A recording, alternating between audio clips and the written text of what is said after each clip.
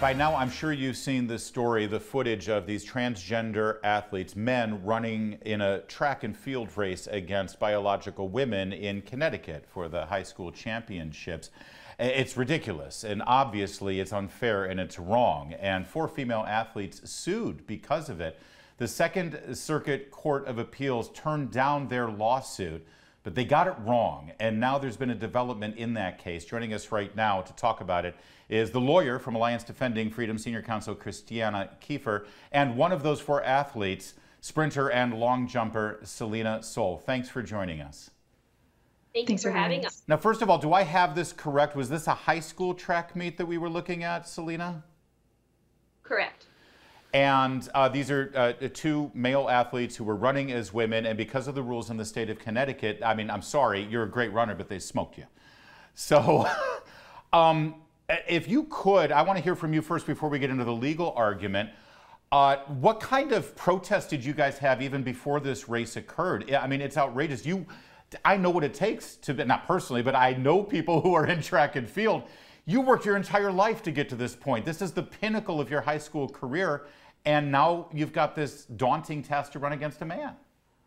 Yes, I started track and field when I was 8 years old after my mother introduced it to me, and from the moment I stepped foot on the track, I fell in love with the sport and couldn't wait until high school to be a part of an organized team.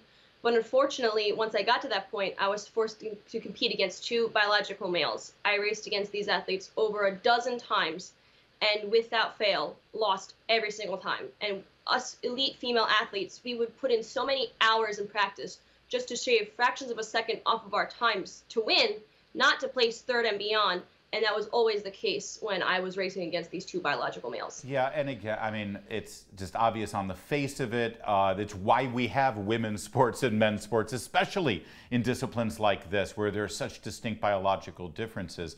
So, Christiana, explain this to me from a legal perspective. How did the Second Circuit get this so wrong? It seems so obvious and unfair. It does. Well, the Second Circuit essentially looked at Selina and the other 3 female athletes and said that their losses and their incorrect records, their missed opportunities just didn't matter. And that's just wrong.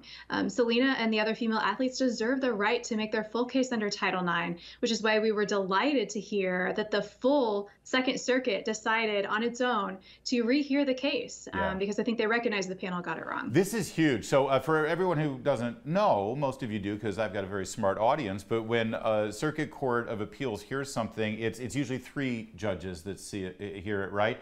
But there is always the opportunity to go en banc, which basically all of the judges get to come in on this. And you're telling me that this was triggered internally. You didn't even have to make the argument?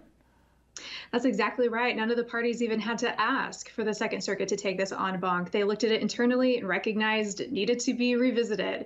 So we're excited to see what the court will do. So, Selina, listen, sadly, there are still people who will watch a story like this and say, well, it's just athletics. What does it matter? First of all, it's fundamentally unfair.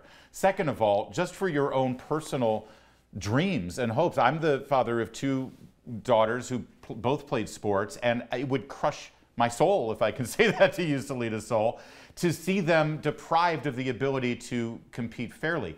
But there's also something very tangible here. When you're competing for the high school championships in a state, there's college opportunities that are open to you. There's a whole lot of very real great rewards that come your way, aren't there? There are, and I was booted out of competing in the New England Championships in the 55-meter dash.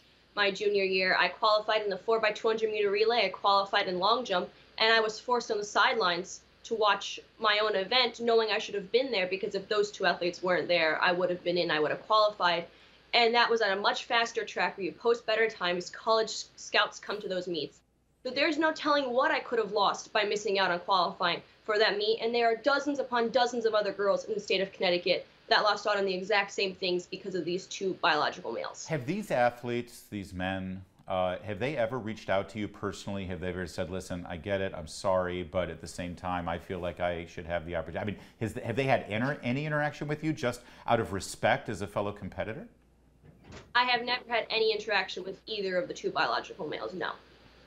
And I'm just curious, and forgive me if this is embarrassing, but were there locker room interactions? I mean, you all get dressed in the same locker rooms and things like that, don't you? In track and field, no, because all of the meets are farther away and can be up to 20 schools together. So in track and field, we never had to share locker rooms. Okay. But the bathrooms, yes, there were many instances where I saw them going into the girls' bathroom, but in track and field, the locker rooms were not a thing. If you raised an objection to the authorities there, either from the, I don't know, the NCAA, whatever the governing body was, what did they say to you? Was there any sympathy at least?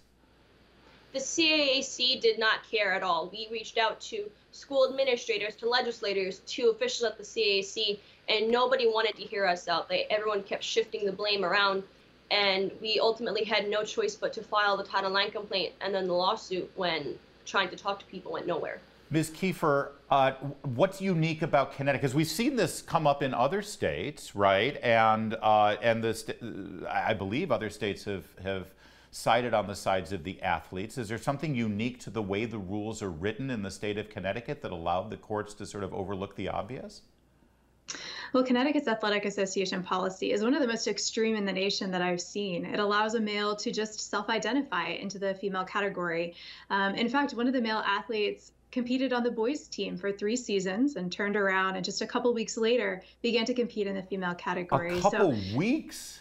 A couple weeks? Yeah, it's remarkable and it's really shocking. And I think that's why, in part, you're seeing states across the country look at Connecticut and say that is such an extreme, unfair situation and even unsafe situation for female athletes that you're seeing state lawmakers step up to the plate and pass legislation to protect female athletes like Selina. And Ms. Kiefer, you cited Title IX here, and of course Title IX, when it was instituted in the early 70s, there were a lot of reasons for it, but one of the main reasons was to give an opportunity for female athletes. It was really to sort of set a standard for women's athletics at the high school and collegiate level. Ironically, they're actually using Title IX and twisting its meaning to allow these men to defeat women and actually take the place of women, aren't they? That's exactly right. In essence, turning Title IX on its head in a very regressive way. Title IX's crowning success really has been the athletic opportunities that's provided for young women like Selina. And so if we want a future where girls like Selina can continue to be on the podium to showcase their talents and earn those college scholarship opportunities, then we have to protect the integrity of women's sports. Selina Soule, it is not easy to stick your neck out and be the tip of the spear on something like this, especially amongst, I'm guessing, many of your generation, your colleagues who really jump on board with the whole transgender agenda. Has this been hard for you? Have you had to deal with some pretty harsh criticism because you're standing up for yourself and so many other young women out there? I've gotten plenty of hate through social media. I like to say that I've gotten everything from death threats to marriage proposals, but I don't let any of the negativity impact me. I just focus on the positive and all the messages of love and support that I get not only my friends and family, but from people all over the world. Any of the marriage proposals, you know, pass your dad's screening process? I mean... Unfortunately not. Unfortunately not. Maybe in the future. And real fast, have you been able to run track in college? Have you been able to follow your dreams? I tried, and unfortunately it didn't work out to me. I would have loved to pursue track and field further, but for now I'm just doing it on my own, hoping that I can join a club team. Well, listen, you're running a race that's frankly more important right now, and you're defending logic and reason and reality and truth, and like I said, you're fighting for a lot of young women out there. So thank you. Thank you. As the father of daughters, I appreciate it. More to come on O'Connor Tonight.